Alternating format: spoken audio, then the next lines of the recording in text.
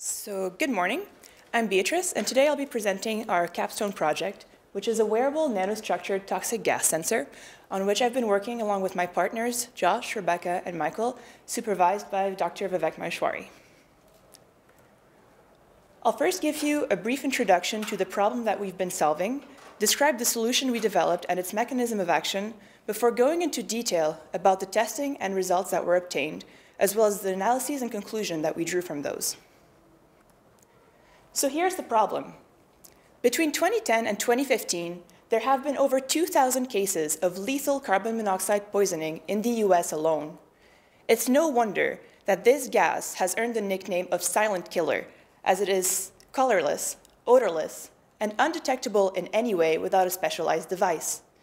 Devices such as those can be found in most households, but are unsuitable to industrial applications since they are heavy, have high detection limits, and it can take up to hours to notify you of the presence of a toxic gas in your house, by which time you have already developed symptoms.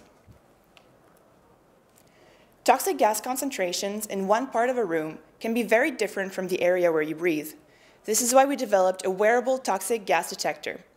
Our goal was to have a device that could quickly detect 15 parts per million of carbon monoxide, which is a concentration below the onset of any adverse effects. We also wanted our device to function within the USB range, therefore be powered at less than 5 volts, and finally, to be accessible, therefore remain below market price for similar devices. How are we to accomplish this? Well, we designed a 3D nanostructure comprised of an array of palladium nanorods throughout which zinc oxide-coated oxidized multi-walled carbon nanotubes were dispersed. This configuration would allow a high surface area of the nanotubes to be exposed to the ambient air. This is what will lead us to our target detection limit of 15 parts per million, since the sensing mechanism occurs through the nanotubes. Furthermore, the interface between the zinc oxide and the oxide groups on the nanotube would allow our device to function at room temperature, as opposed to hundreds of degrees Celsius, as is the case for state-of-the-art zinc oxide-based sensors. We began our work with the fabrication of the nanorod forest. The palladium nanorods were electrochemically grown in an anodized aluminum template. We chose to use palladium because it is a very inert metal. It would not react with the carbon monoxide when tested, and would not be dissolved by nitric acid and potassium hydroxide, which were used to dissolve the aluminum template and the silver layer that had been sputtered onto it. The size of the nanorods was optimized so that they would be long enough and sufficiently spaced to allow an adequate dispersion of the nanotubes throughout the array, without being so long that they would break and make electrical contact, effectively shorting our circuit. We decided on a size of an aspect ratio of 1:4 nanorods. And here on your right, you can see a top view of the palladium nanorod array after the dissolution of the aluminum template, which was taken with an SEM. And on your left are free palladium nanorods, which were taken from that array so that we could measure them. After this, we set out to work on the preparation of the nanotubes. We chose to buy pre-oxidized nanotubes so we would not have to go through the complex and dangerous procedure of oxidizing them ourselves. We also chose to use double-walled carbon nanotubes to ensure their chemical and thermal stability throughout the procedures we would be subjecting them to, without compromising their electrical properties. We then coated the nanotubes in zinc oxide using zinc acetate in the presence of lithium hydroxide. We optimized that procedure via the concentration and volume of reagents to ensure that a coating was formed which was optimal for the detection of gases. We confirmed the presence of zinc oxide on the nanotubes by EDX and obtained an SEM image of the zinc oxide-coated nanotubes after they had been spin-coated onto an ITO substrate. At this point, we realized that due to time constraints, we would not be able to both develop a procedure for the dispersion of the tubes within the palladium array and perform sufficient testing on our device. We therefore decided to scale back to a simpler configuration for our proof of concept. This device was made by spin-coated the coated nanotubes onto a glass substrate before annealing them and placing 2 copper electrodes on either sides of the tubes, forming an electrical circuit. We then soldered electrical wires onto the electrodes to minimize the effects of movement of wires on noise and signal artifacts, as well as to improve the repeatability of our testing. Now, testing was conducted using a gas test chamber into which we had drilled 3 holes, one for the influx of nitrogen, one for the influx of carbon monoxide, and finally an outlet hole to release the pressure within the chamber. The first test that was performed on each device was a cyclic voltammetry test to check for any charging effects on the device and to measure its resistance and linearity. After this, a transient DC test was performed at a constant voltage of 1 volt DC. This allowed us to measure a current going through the device as an indicator of the presence of toxic gases.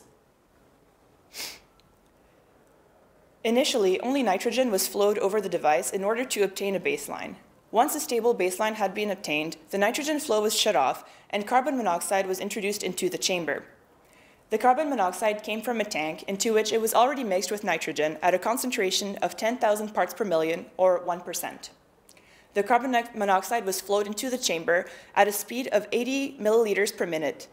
We assumed, since nitrogen gas and carbon monoxide have similar molecular weights, that they would be well mixed and that the concentration of carbon monoxide would be even throughout the chamber. So we initially expected, based on literature that used zinc oxide and graphene oxide sensors, that the zinc oxide would coat the nanotubes as discrete particles at the oxidation sites. Reducing gases, such as carbon monoxide, would then be able to react at those sites and donate electrons to the semiconductor. These donated electrons would increase the count of charge carriers present in the network, leading to an increase in its conductivity as it was exposed to reducing gases. As we began our testing, we made several observations which led us to optimize our testing setup. First, we realized that devices were responding to changes in pressure in the test chamber. We then had to ensure first that the gas coming into the chamber was not flowing directly onto the device, and that our flow rates were low enough not to cause an increase in pressure in the chamber, or we would get false positives on our device. We also saw some charging effects on some of the device, which we saw during our cyclic voltammetry testing. To ensure that these were not seen in our final data, we ran a current for 30 minutes through each device before exposing it to any gas. We also saw a high level of variability from one device to the next. To try and remedy this issue, we standardized our fabrication protocols, including the concentration and volume of nanotubes placed on the glass, the spin coating procedure, the placement of the electrodes, and the soldering of the wires. Even so, we still saw big differences in the network densities from one device to the other. We attributed these discrepancies to intrinsic variability in the spin coating and aggregation of the tubes, which we could not control. We also realized that zinc hydroxides were likely being formed on the surface of the nanotubes during our coating procedure. To remove these, we developed an annealing procedure which would remove them according to the chemical formula you see here. After a few iterations, we decided that annealing for 1 hour at 200 degrees Celsius was sufficient to remove enough of the hydroxides.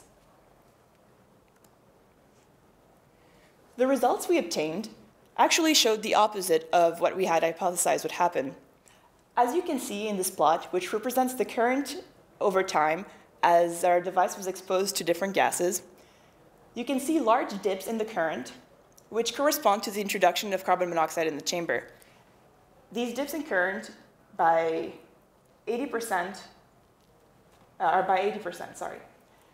After this, once the carbon monoxide had been removed and the device purged with nitrogen, the current going through would recover its original value of the current, or even higher than that. So we saw a few times here that the presence of carbon monoxide was causing a reduction in the conductivity of our network. We also noticed this effect on a few subsequent tests with different devices. This also indicated that our sensor was reusable, as it was able to recover from the effects of the carbon monoxide. Each time the device was purged, it was able to return to a higher and stable current. Bearing all this in mind, all our observations and results, we came to propose a new mechanism, bearing in mind that the carbon nanotubes did not behave the same way as the graphene we had seen in literature. We therefore hypothesized that the negative dipole on the oxygen atom of the carbon monoxide was pushing negative charges to the interface between the zinc oxide and the oxidized nanotubes. Being p-type semiconductors, the oxidized nanotubes had holes as their majority carriers. Therefore, when electrons were pushed into the bulk of the nanotubes, they were able to recombine with the holes and lower the count of charge carriers present in the network. This would have the effect of lowering the conductivity of our circuit whenever it was exposed to polar gases as opposed to reducing ones. We then performed a cost analysis on our sensor to ensure that it met our goal of being below market price. Incorporating the cost for all the elements that went into the device as it is now, and approximations for the components that had yet to be incorporated into our device, including battery, circuitry, and enclosure, and so on, we came to an approximate cost of slightly less than $40 per device. This is 20% of the cost for handheld carbon monoxide sensors which are currently on the market. These devices are much larger and bulkier than ours and have much longer detection times. As this work continues, the next steps that must be addressed are to conduct more research into the sensing mechanism and to troubleshoot the testing setup to further improve its reproducibility. After this, the procedure for the dispersion of the multi-walled carbon nanotubes in the palladium array should be developed to further increase the sensitivity of our device. Finally, the electronics and enclosure of the device should be designed and implemented. In conclusion, we were able to sense the presence of 10,000 parts per million of carbon monoxide within a few seconds of exposure through a decrease in the conductivity of the zinc oxide coated oxidized multi-walled carbon nanotubes. The device is able to operate at a low voltage of 1 volt while being able to be manufactured into a lightweight sensor which can be fabricated at 20% of the market price for similar devices. Further optimization is, however, necessary to improve the detection limit to our target of 15 parts per million. I would like to acknowledge a few people before bringing this presentation to an end. Chief among them are Dr. Rebekah and Jen Coggin for their continuous support of the project, and without whom none of this would have been possible. Thank you for your time, and I'll now open up the floor to any questions.